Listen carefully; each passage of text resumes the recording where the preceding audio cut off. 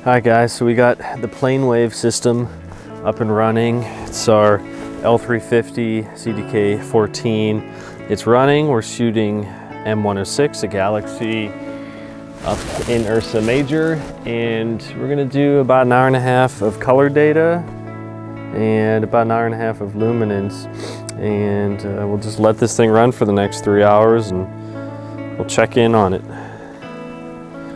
All from the driveway with a pretty much full moon out as well, so it's crazy bright, but it's still fun though. So we're gonna set up the mount and do some testing with the CDK14.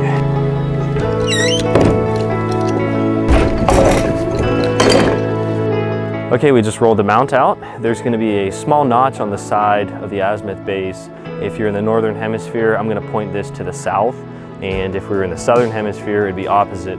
We'd be pointing this side of the notch on the northern side of the azimuth base. Okay, so I brought the telescope out sitting on the ground, and the altitude axis is nice and locked. We have the clamp opened up, and we have the azimuth base locked as well. So we don't want it to move around while we're attaching this. So everything's secure. I'm gonna lift up the telescope now and put it on.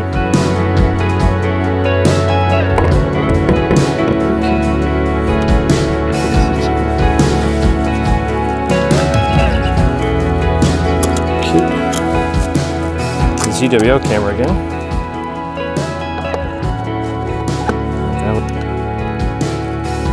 Then we will plug in our EFA kit again, which we just set on the side. All right, now we're gonna power on the EFA, 12 volt.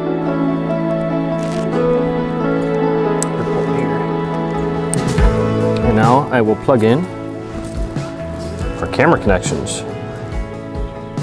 Plug in the power.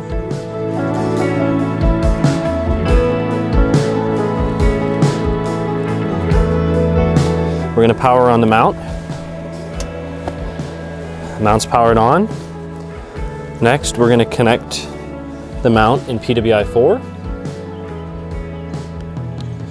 We're gonna click enable azimuth, enable altitude, and then we're gonna home the mount.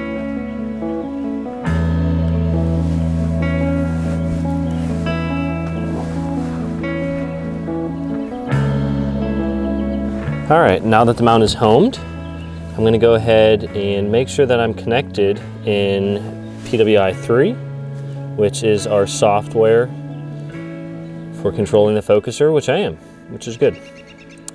And we're at about the same focus point as last night. Next, I'm gonna make sure I'm connected to my camera.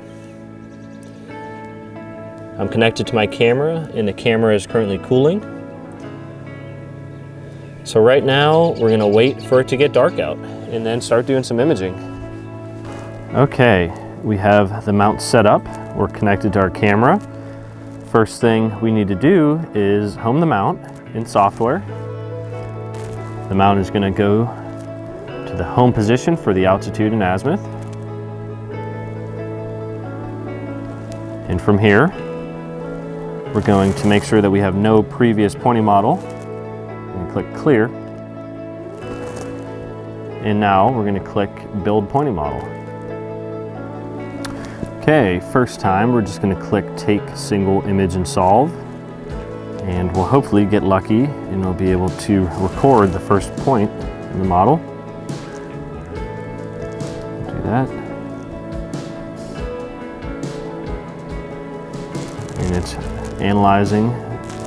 And look, first point added to the model there. And now it's offset the system to where it's actually pointing in the night sky. And now we're gonna build a little bit larger of a model. We're gonna click add spaced points. And I'm gonna do a 20-point model,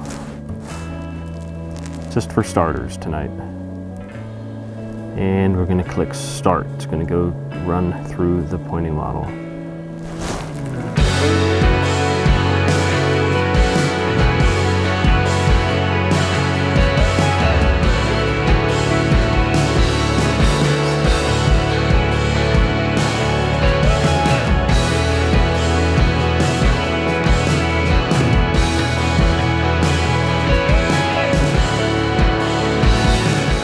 Okay, so now that our model has just finished, we're going to close the pointing model dialog. We're going to go back to PWI 4 and we're going to click Commands, Save Model as Default. And now each time we power cycle, if this was permanently set up, it would recall that same pointing model. And to double check and see how the pointing model came out, within that sort of a pointing model, we now have a pointing accuracy of 8.3 arc seconds, just with a 17-point model. All right, I'm gonna perform a focusing V-curve in PWI 3. Step size, 500 microns, 5 images. I'm gonna do 6-second exposures and use binning 1 by 1. So all I'm gonna need to do is click Start Autofocus.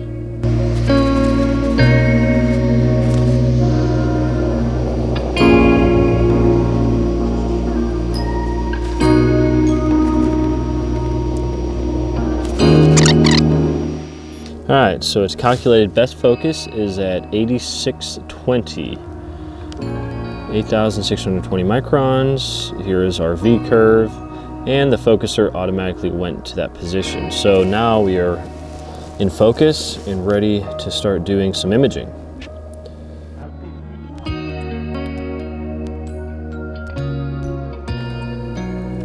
We have a photo of a galaxy, which is pretty beautiful. Wow. It's amazing. Pinpoint stars, that's the core of M106, a beautiful galaxy in Ursa Major. And I think we're actually going to go ahead and shoot some data on this and let it run. Should be pretty cool. I'm going to do maybe 5-minute subs, but that might be a little bit too long. But I'm going to give it a shot and see how they turn out here with the bright moon in the sky.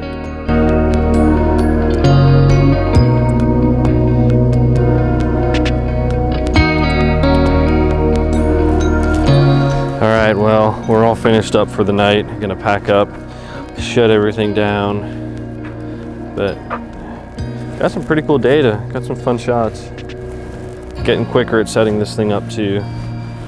Makes it easier when I mark the dovetail for finding balance. I don't have to worry about that anymore. And I might mark the concrete as well, just so I know exactly where these wheels go. It just makes it a little bit easier when doing the initial pointing model, but this thing can be off numerous degrees and the pointing model will still be able to capture the first point and then move on and capture the remaining points. But the moon came up. It's bright, really bright.